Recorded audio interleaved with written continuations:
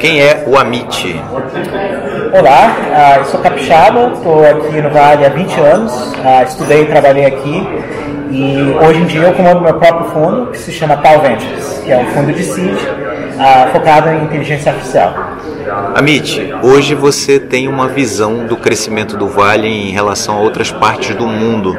Na sua opinião, o que vai acontecer? O que o futuro nos aguarda em relação à China, Israel, Vale do Silício, que são as regiões mais inovadoras aí do nosso planeta? Isso é uma coisa ótima, a gente tem inovação em várias partes do mundo, inclusive no Brasil, e a tendência é que isso continue ocorrendo, ou seja, em vez de haver só um polo de inovação no mundo, vire um mundo com polos de inovação espalhados. Agora, eu não acredito que os polos que já estão maduros vão deixar de serem inovadores. Eu acho que o que está acontecendo no mundo é que outros polos estão crescendo e também conseguindo criar inovação. O Vale, por exemplo, continua sendo inovador, continua criando empresas boas e eu acredito, e estou apostando com a minha vida e minha carreira, de que vai continuar sendo. A China, por exemplo, tem um mercado super grande, quase 1,5 bilhões de pessoas, e criou várias empresas nesses últimos 10 anos, que são empresas grandes, que conseguem realmente criar produtos do mercado deles, que numa certa época também vão ser produtos usados globalmente. Mas eu não acho que o crescimento da China vai impedir o crescimento dos Estados Unidos. Eu não acho que isso aqui é um zero-sum game. Eu acho que ambos deles são mercados que conseguem criar inovações de diferentes formas e conseguiriam se complementar e se complementar. Amit, o que hoje você está buscando através da tua empresa, né, e que você olha e diz, poxa, essa empresa, esse empreendedor tem potencial para receber um investimento? A gente olha para o estágio inicial de uma empresa, ou seja, elas estão levantando o primeiro capital institucional, que é uma época que elas estão decolando, começando a decolar. Então o que a gente está buscando é entender o produto, entender o time, entender o mercado, entender a tecnologia, entender a competição, entender quanto eles estão levantando, o que eles estão levantando, para que eles estão levantando, os fundos, para realmente ver se daqui a 9, 18 meses as empresas vão conseguir atingir um product market fit. Elas vão realmente conseguir levantar a próxima série A. É o que a gente está focado. E como fazemos 3 áreas no momento, saúde digital, automação, que é carros, robôs, drones e enterprise, são verticais diferentes que estão em estágios diferentes. Mas o que a gente está realmente buscando é alguma validação de que esse produto está começando a pegar. Se for, por exemplo, na área de saúde, talvez elas tenham pilotos com hospitais. Se for na área de automação, talvez a tecnologia já está desenvolvida e eles estão tentando pegar contratos com, digamos, uma empresa de carros. Se for na área de enterprise, geralmente uma área que está mais avançada, talvez elas já estão fazendo vendas, já tem receita, já tem um pouquinho de lucro, né? Então a gente está tentando entender que realmente há um ponto de inflexão, e se há um ponto de inflexão, seríamos os investidores certos para entrar, ajudar, auxiliar e ajudar elas a crescer. Amit, eu queria que você pegasse esse ponto que você trouxe aí do pouquinho de lucro, né? Se eu fosse investir, eu ia buscar uma empresa que já estivesse dando lucro, mas eu não sou investidor. Você olha muito mais o potencial do que, de fato, o que a empresa já está lucrando, é isso? Claro, com certeza. A gente é venture capitalist, então é um capital, por definição, que está olhando 10 anos para frente, quase 10 anos, digamos. Eu não estou interessado no lucro hoje, eu estou interessado no NPV, para usar a linguagem financeira. O que essa empresa poderia fazer?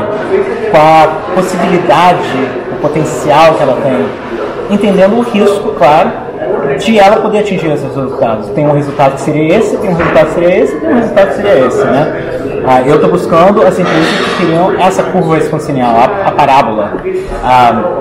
E para mim realmente é importante investir em empresas que tenham um diferencial de tecnologia. Há outros fundos que tenham outros focos, mas eu estou investindo em empresas de ponta que têm inteligência artificial aplicada e eu estou focado nos Estados Unidos e Canadá. Eu preciso que o CEO esteja por perto para eu poder realmente ajudar aquela pessoa com tudo que for preciso. Que a gente não é investidor passivo, nós somos investidores que arregaçamos nossas mangas e realmente fazemos tudo que o empreendedor precisa para dar certo. Amit, se você hoje tem alguém assistindo que tem uma empresa de tecnologia, que está buscando um venture capital, como é que ele poderia se conectar com você para apresentar a empresa, para falar um pouco mais? Qual que seria o melhor caminho? Olha, eu imagino que a maioria das pessoas vendo esse vídeo estejam no Brasil. E nós não estamos focados no Brasil, então quem sabe no futuro próximo, mas não no momento. Então para essas pessoas eu diria, agradeço muito, fico honrado pelo interesse, mas há outros investidores no Brasil, ou talvez investindo no Brasil, que seriam um fit melhor. Agora, se a empresa está aqui nos Estados Unidos ou no Canadá, e a definição para mim é que o CEO esteja aqui ou no Canadá e está construindo um negócio que seria um fit, e por favor olhe no nosso website talventures.com, aí é muito fácil achar. A gente está no LinkedIn, a gente tem uma presença no social media, tem muitas pessoas que conhecem a gente que poderiam apresentar. Isso aí, a conexão não é o problema, é só buscar a gente no LinkedIn, é a coisa mais fácil. Legal. Amit, da última vez que a gente falou, você deu um insight para o empreendedor, né? O que você falaria hoje? Quase 5 anos se passaram, né? O que você aprendeu? O que o empreendedor pode ter em mente para ele superar os desafios, para ele vencer as barreiras que ele está enfrentando e principalmente sobreviver nesse novo mundo que está sendo criado com apoio forte, né, da tecnologia? Olha, ser empreendedor é uma expressão aqui, criar o paraquedas quando você está caindo no abismo, né? Você que agenda, realmente tem tanta coisa que pode dar errada, é saber realmente sobreviver e conseguir ver a possibilidade e trabalhar para aquela possibilidade. Acho que não tenho até o direito de dar um conselho aqui, porque cada empreendedor é diferente, cria um negócio diferente, mas acho que uma coisa que é fundamental para todos é ter um time bom. Você sozinho não consegue, né? Você pode ser o líder, você pode ser a pessoa que realmente tem a visão, mas você sempre precisa de um time que vai te ajudar. E a criação do time, a criação, talvez o sócio ou os sócios, as pessoas ao redor de você, os mentores ao redor de você, os investidores ao seu redor. Esse núcleo, né, esse núcleo de pessoas é o crítico. Nunca duvide que um grupo pequeno de pessoas pode fazer, né? É a única coisa que realmente muda o mundo. É um grupo pequeno de pessoas trabalhando por uma causa. Legal, show de bola, Amit.